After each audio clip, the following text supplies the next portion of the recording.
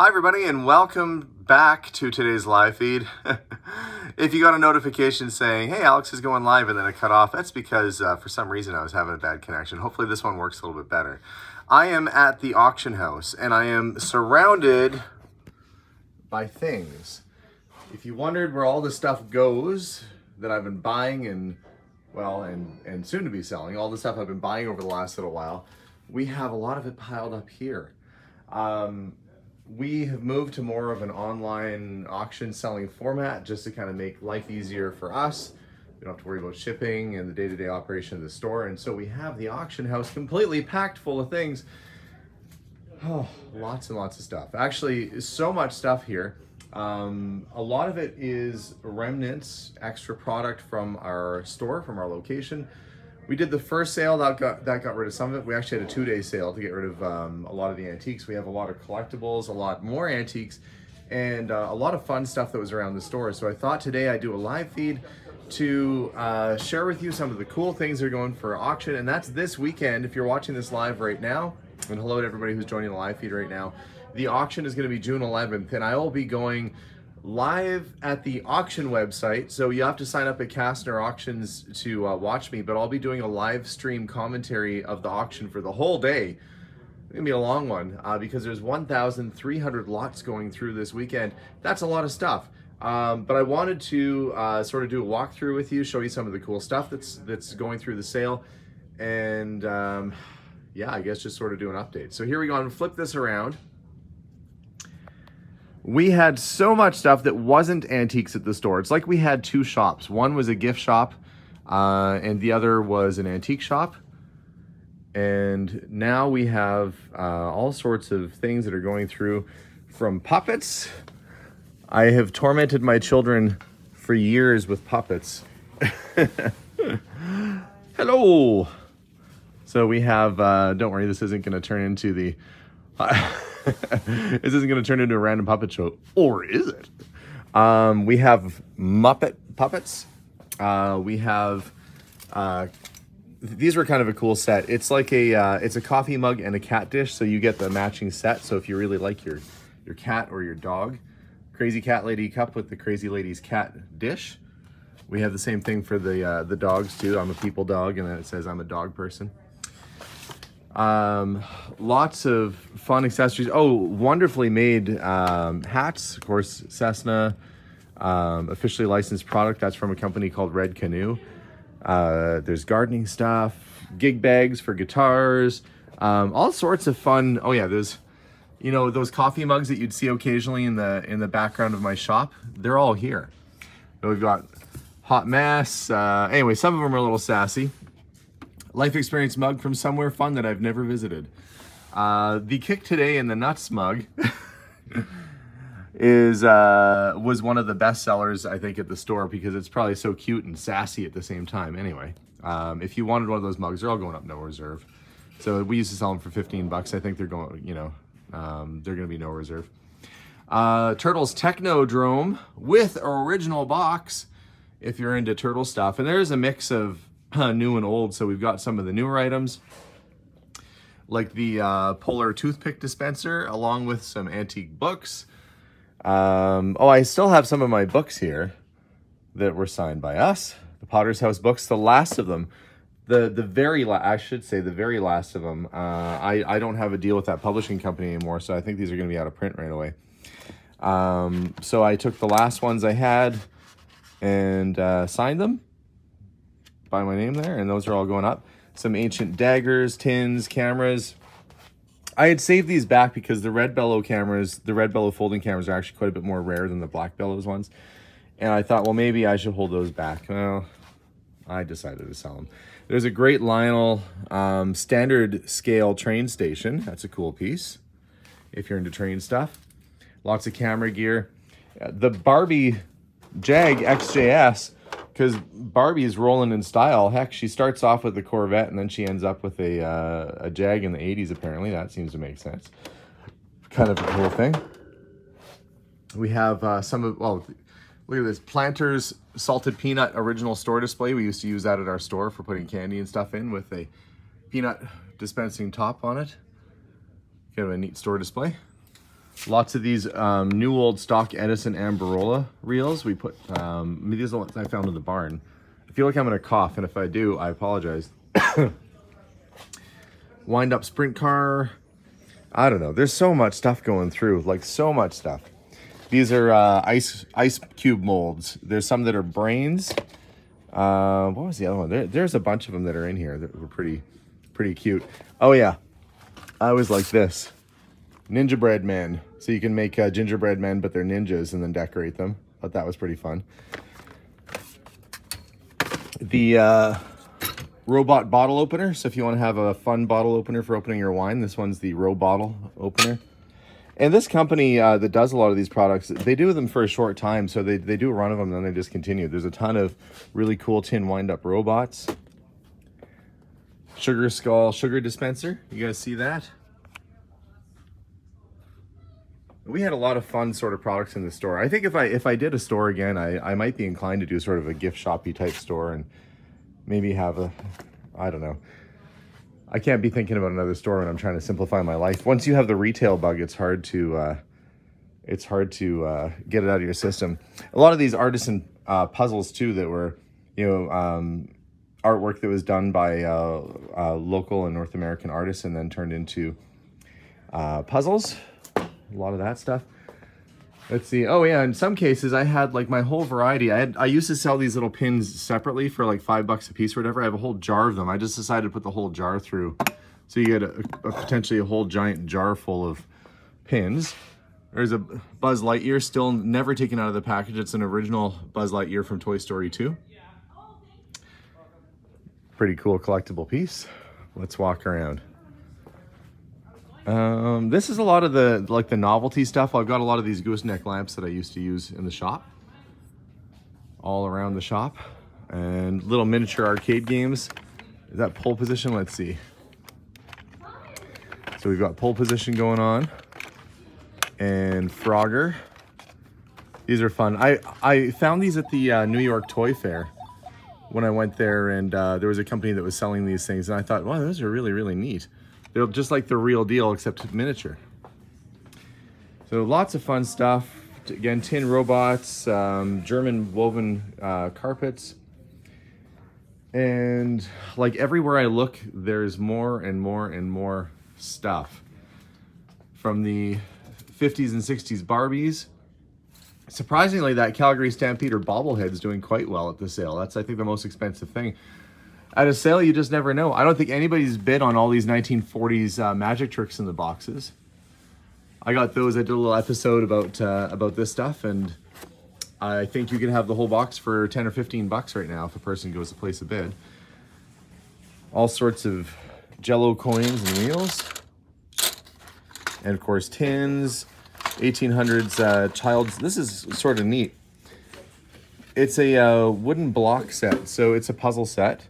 You have your little boards to show you what the picture looks like, and then each side has a different puzzle on it. And so, yeah, you could build a number of different puzzles off of that. That was your entertainment. Before you had iPads, you had puzzle blocks. I remember being bored out of my mind at my grandparents' place and not having much. Let's see. Yeah, the 1930s Mickey Mouse Child's Health Shoe Box. That's kind of a neat set. I had one of these before, and everybody wanted this thing. When I got it, it was full of pens, and I'm like, well, you know what? That box is really rare all on its own. How many people kept their original 30s Mickey Mouse shoebox? You know, that would have been a very, very early crossover piece there. There's the missile rocket, Nike. Kind of a cool thing. There's there's a number of comic books going through, including some very old Archies. There's some X-Men, I think, in here that are going way back. 1940s Disney comics. There's just a pile of, if you like comic books, there's probably going to be something neat in there for you. Like all the old Donald Duck and Mickey Mouse and stuff like that. Old Hickok Cufflink store display box. ColecoVision. Oh, I forgot there's CFL sets of cards too. There's a lot of stuff. Oh, there's that Thunderburp gun with the original box that I picked up not that long ago. The Triang train set. This really cool German-made Clockwork tin set, complete in like mint condition. The Mustang Cox airplane with original packaging. And lots of brand new t-shirts and hats. If you ever wanted a gift that came from the shop, we have lots of those things. Antique books. I don't know. I'm just sort of walking around. Oh, what did I do with these? These are all socks, brand new. I put them by the bag load.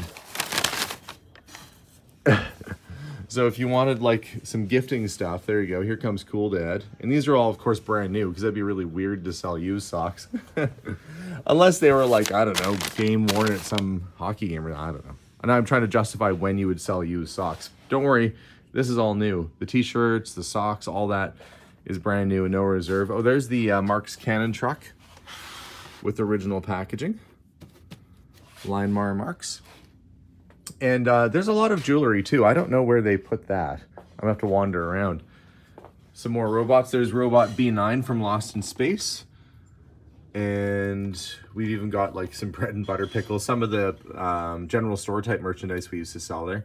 Lovely soapstone bear carved by our friend Anthony Antoine. Just a friendly little guy. He looks like he wants his, oh, who's your cute little bear? Who's your cute little bear? Also, we were selling this line of really neat German pottery or ceramics, and we had a lot of these cute little teapots left over, which aren't they just the loveliest little thing? So nice line of German teapots and accessories. I'm gonna wander over this way. Funny, we moved a cupboard. Oh, it looks like they put one of the Picassos back through. That was Don Quixote. Wild Bill Elliott. Original movie poster from back in the day, 1940s or early 50s probably. Probably 40s considering it's filmed in glorious sepia tone. You know, prior to color. So original movie posters. I'm walking around. Oh yeah, big boxes of comic books where I just threw the whole thing out. So there's boxes of comic books, radios. There's a Catalan type radio sitting right there. That's a good one. So much stuff. Oh, I forgot to say, my son, Steven, his only means of income, and I'm plugging this for my kid because that's what you do when you have a kid. His only means of income is actually selling his artwork. And so we put some of his artwork through here. So we have an original drawing of his duck. We've got his lion. So these are all done by my son, Steven, and these are originals. These aren't prints or anything like that. He doesn't do figural pieces very often, but he's done a couple. So check it out. There's lots of our son's work too, and you know, he's an aspiring young artist and wants to do that professionally at some point in his life. So, you know, we're happy to put his stuff out there for him.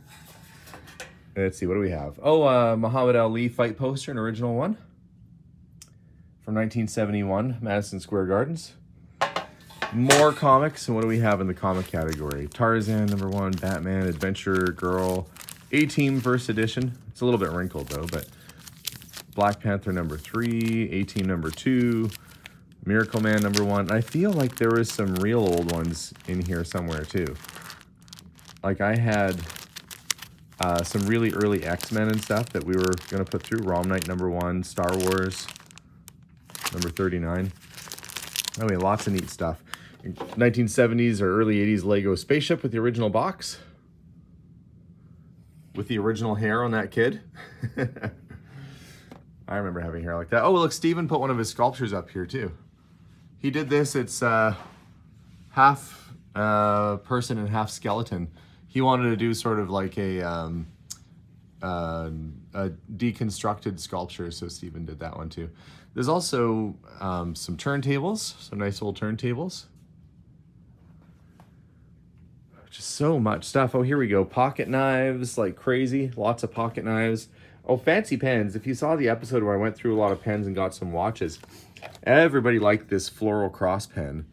It's, I think 23 karat gold plated, limited edition, and really, really nice pen. There's a lot of fancy, if you're into nice pens, this might be the sale for you.